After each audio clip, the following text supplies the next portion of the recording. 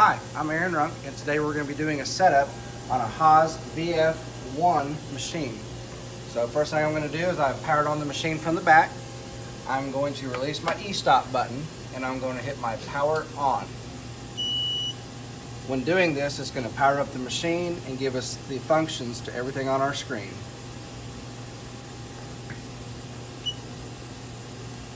Once it's powering up, you're also going to see many messages come up on the board. You just have to give it a few moments, and once it comes up, we will get started.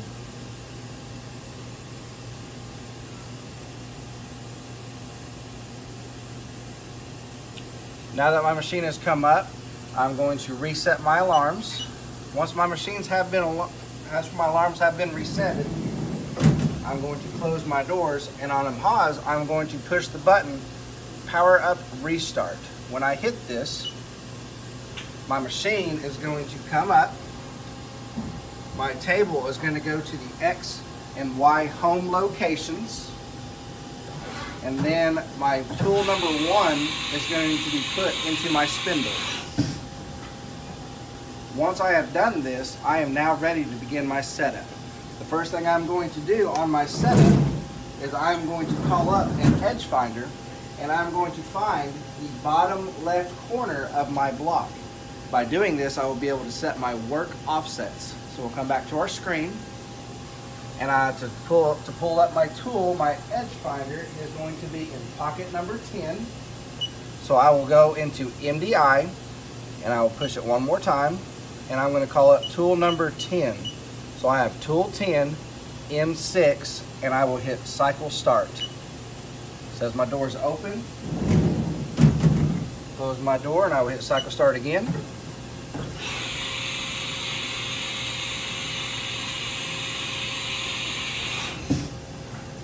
Now that I have my tool call up, I have to turn it on. So in order to turn on my spindle, I'm going to delete the message that I just had, and I'm going to call up S1200 for my RPM, M3 for my clockwise spindle rotation.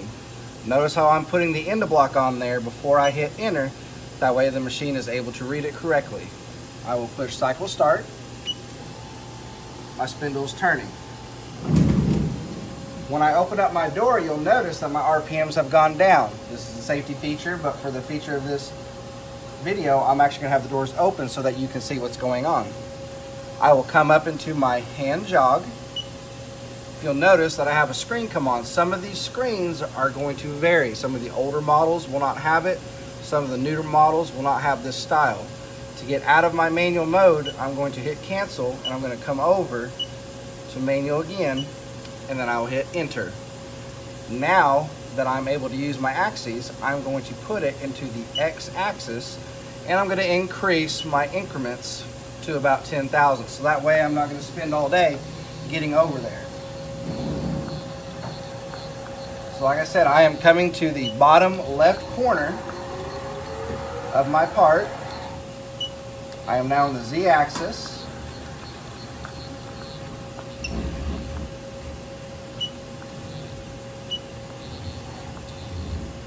Once I get close to my part, I'd say 100 thousandths to a quarter inch, I'm going to come back over to my screen and I'm going to put myself into a lower increment of 1 thousandths. As I start coming towards my part, my edge finder will begin to get smaller and smaller on its run out. Once my edge finder has broke over, I have found the edge of my part. At this point in time, I need to move my Z up out of the way. So I will change to the Z axis. I will increase my increments up, and I will be going in the Z positive direction, which is clockwise, so that I can come up off of my part. Now that I'm up off my part, I need to move in 100 thousandths because the diameter of my edge finder is 200 thousandths. To do this, I will go into my position page. I will push position one more time to go into my operator page, or I can also page down. This will take me into this page where my axes are highlighted. I want to origin out my Y-axis because my Y-axis moves forward and backwards when I'm standing in front of the mill. So I will simply change it into my Y-axis, and I will come over here to the origin button and push origin. From here, I can easily move over 100 thousandths of an inch. Once I'm there, I know that the edge of my part has been found. So to set my work offsets, I will come up to my offsets page and I will push offset again until it shows up. These are some older offsets that were set. We'll clear them out by just hitting F1 to override them. On a Haas, it's very simple whenever you're setting it. I will highlight the Y-axis and I will hit Part 0 Measure. Doing this is going to tell my machine to input this value into my variable. So now my machine knows that that location of the front of the part is 7 inches, 848 thousandths of an inch from its home location. Now I'm going to do the same thing for X. I'll go back into handle and I will change to my X location. I will move over. I will come down. I am now pretty close to my part, so I'm going to reduce my increments into the thousandths increments, and I will begin coming over in my X axis until I touch the part. My run out will go slower, and then eventually it has broken over to the back. If you want to see the actual part break over, the edge finder break over towards you, you can change your spindle rotation from clockwise to M4, which is counterclockwise. That way when the edge finder breaks over, it will break over towards the front so that it is easier to see. So now that I have found my edge, I need to do the same thing. I need to go to handle. I want to go in the Z axis and I'll speed up a little bit so I can come up off of it. Now that I'm off of it, I want to go back to my position page and let my machine know, for my benefit, that I am at X origin. Where's my origin? Right there. So now I know that the side of my edge finder is aligned with the side of my part, but now I have to come over half the diameter of the edge finder, which is 100 thousandths. So I'm going to be in my X axis again, and I'm going to come over to 100 thousandths. Now that I'm at 100 thousandths, I will come back to my work offsets page. I will highlight the X axis, and then I will hit the Part 0 Set button again, and it will put my X position into there. As you can see, both of those match. So that is now 11 inches, 466 thousandths from my machine home. Now that my work offsets have been set, I need to load in my program to see what kind of tools that I need to be loading into my machine. To do this, I'm going to hit reset, so it stops my spindle. I'm going to go into edit mode. So in edit mode, I'm going to push F1. I'm going to come over and highlight the input output functions. I will come down to disk directory. Now on these machines, some Haases will vary. So if we look down here, I'm going to input my USB into the controller. There is a light underneath it that sometimes will blink or stay on. Once it's on, you have to wait for it to go off so that it knows that the USB is loaded. So if I come back to my screen, I will hit right enter so that I can access the disks directory. With that being said, I have a CRC mill program. That is the program I'm going to be using. All I have to do is, with that highlighted, all I have to do is hit right enter again, and that will come up. Now that my program is called up, that is my program, my CRC mill part, I can now hit edit one more time. And if you'll notice, my window came from over here to over here, and now I am ready to do this. For this demonstration, I am actually going to be using a 1-inch end mill instead of a 3/4, because that's what I have on hand right here. So before I load this into the machine, I need to check a couple things. The one thing I want to check is I want to check the outside diameter of this end mill to make sure that it is close to 1 inch, and if it is not, how close is it? So I'm going to take this and I'm going to use my micrometers. I'm going to come through and I'm going to find out that I'm pretty close to 1 inch because I'm getting on the furthest outermost points of this end mill. So with that said, I'm going to put my micrometers down and I'm going to load this tool into the, let's see, what pot do we have open? I'm going to load it into tool 12 pot for this example. So I'm going to go into my MDI. I'm going to remove the previous commanded codes. I'm going to type in T12 to call up tool 12. Once it's called up, M6 will complete a tool change. Remember to hit your enter block and then press right enter to make sure all of that goes up there. Now I will hit cycle start. After I close my door, my machine will take off. I now have tool 12 loaded into my machine. If I would like to check that, I can hit current commands. My current commands screen will bring up tool 12 in the spindle message so that I am positive 100% that I am loading my tool in the correct spot in the machine's carousel. So with this being said, I need to be in a manual mode to be able to actuate my tool release button. So I will go into hand jog.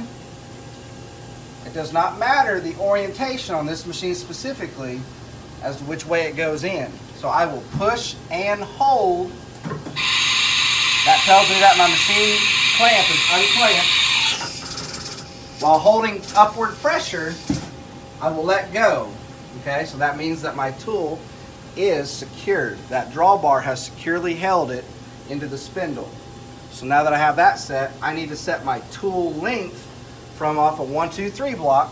When I say 1, 2, 3 block, that means that this block is 1 inch by 2 inch by 3 inches on the top of my table. To do this, I need to clean off my table. I need to make sure that I do not have anything on there. I can also check my 1, 2, 3 block by scooting it back and forth against that surface. I can be able to feel if there's any interference with that table. With that said, now I'm going to handle over to my 1, 2, 3 block, and we're going to set the tool length of this tool. Now if you will notice, when I set this tool, I'm going to bring it past my 1, 2, 3 block. I'm going to apply light pressure towards the tool as I am raising it up.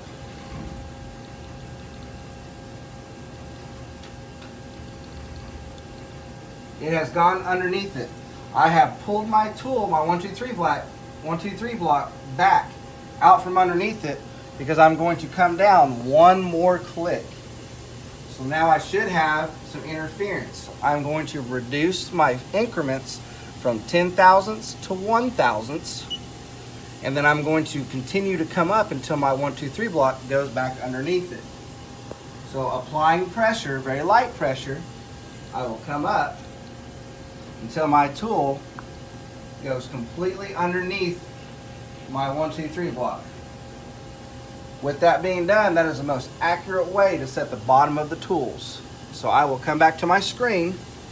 I will go to offsets. This is my work offset page. I need to be in my tool offset page, which is my tool links. If you notice, tool 12 has been highlighted because that is the tool that is in the spindle. You'll notice I have a Z position down here, just like on the work offsets page. However, I will be hitting the tool offset measure button.